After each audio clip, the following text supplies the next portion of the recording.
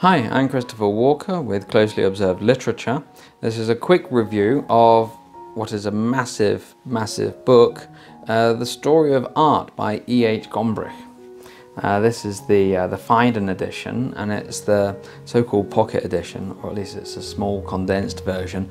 I have seen this book much bigger. I've seen it printed at kind of like the dimensions of an A4 sheet of paper and still just as thick.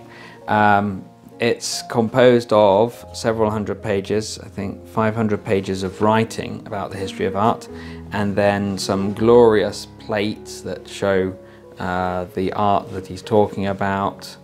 So we get all these sort of things. I can't really hold it for you. You have to take my word for it.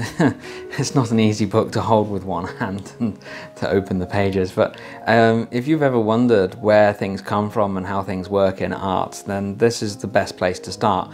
Gombrich is a magnificent guide to any subject that he wrote about. I talk in another video about his kind of children's history of the world that even adults can learn a lot from, and I'll be reading to my children in the future, I'm sure. This is the same here with his story of art, you know, tracing its origins and its developments, and then just like me, kind of losing the plot a little bit towards the end of the 20th century, when you kind of wonder what is going on, what is art anymore.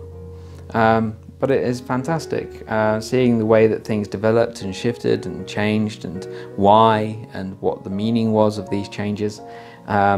There is so much wisdom in this book. I know that's a word that I use a lot in these reviews, but the best writers were full of wisdom.